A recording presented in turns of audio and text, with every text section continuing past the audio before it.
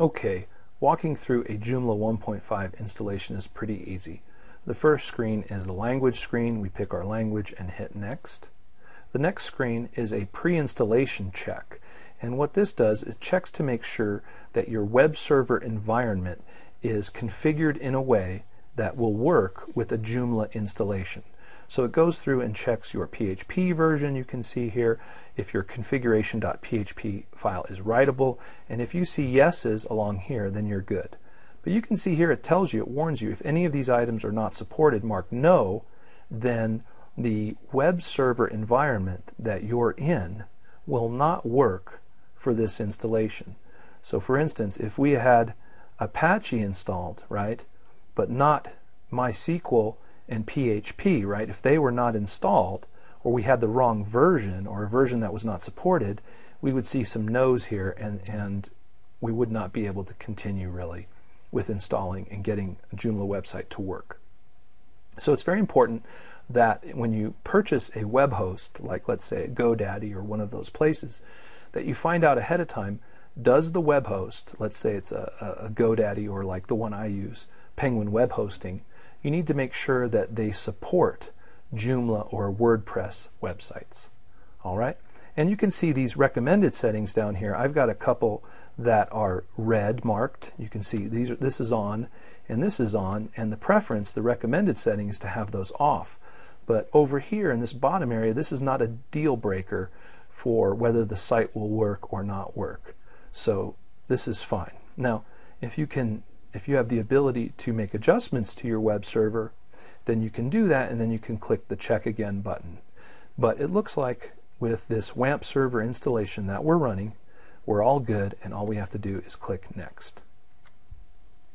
I will accept the license agreement. You can see here I need to scroll through and read the license agreement, and I'll just hit next.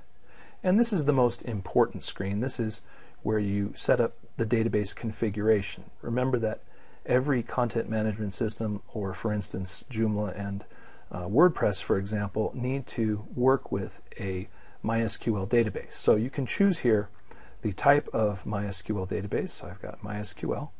The host name is usually going to be localhost, and you can see here it says this is usually localhost. And then the username, in this case we have an install that we're running right off this local system, so the username is root. Once again, if you have a public web host like a GoDaddy or a Bluehost or a DreamHost or one of those hosts, your username is not going to be root. Now password, we do not have a password on the root user on the local WAMP server system, so we don't need to put in a password. But what we will need to do is put in the database name. So I'm going to put in site1 underscore DB, because that's the name of the database that I'm going to use. Now, advanced settings. We do not have a previous installation that we're working with, so we're not going to have to worry about these advanced settings. We'll click next, and if there's any problem connecting to the database, this is where you'll find out. And if you cannot connect to the database, you'll get a warning, and it'll say not able to connect to database, right? But we're met with the FTP configuration line, and so everything worked out well. Now, you do not need to configure your FTP settings or the advanced settings for the FTP connection, so I'm going to leave it alone. In most cases, you will not need to configure this at the outset. And if you do want to work with FTP and have that set up here, you can configure it later. I'll hit next, and this is where you'll give it the site name. So I'll say site1, and I'll put a capital J 1.5. So this is going to be my site 1, Joomla 1.5. And this part is important, the admin email and password.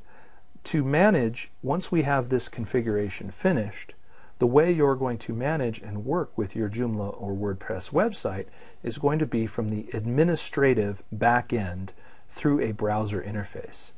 And that browser interface is password protected, and it's going to need a password.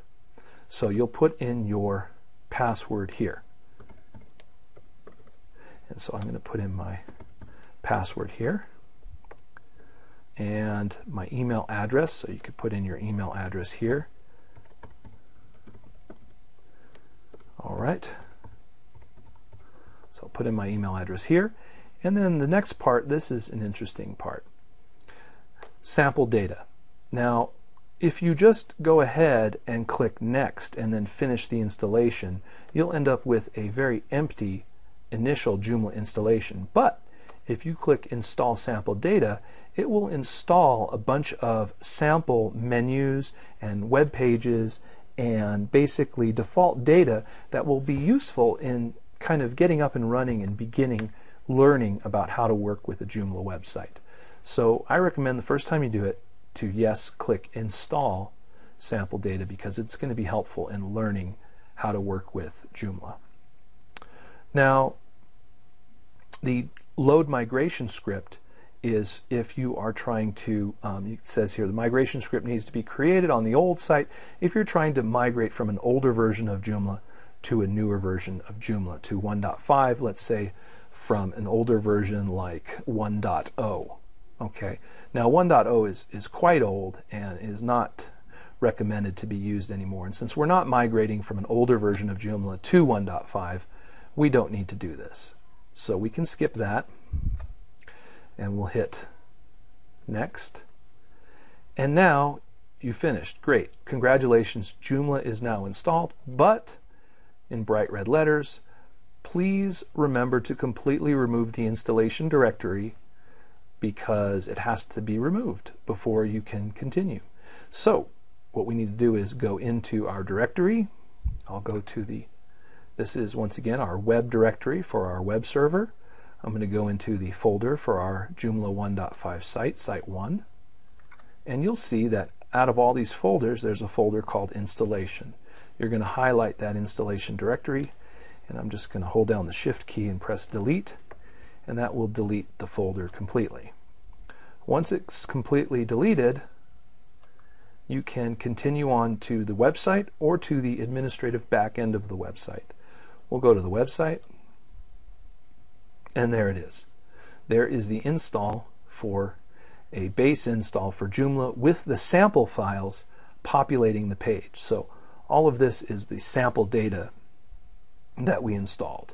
Sample menus with sample links that work. And this is helpful to have this here because it can help you learning about Joomla. But everything we're doing right now is in the localhost site1 folder. And all of this data has been populated in our database. So now if we go to our phpMyAdmin page, right, and go to the site3 database, or site1 database rather, you'll see that the site1 database is now filled with tables, and this is all of the content and all of the different areas and tables that are going to be used. So the banner, the categories, right, all of this is what makes all of this stuff right in here and inside of the database, in the site1 database. Notice all the tables that are inside of it that were then populated. That's what happened when we ran the installation script. And all of this data is also in that database, all of this sample data. So we've got the site, we've got Joomla 1.5 installed. Now we need to install Joomla 2.5 site and a WordPress site.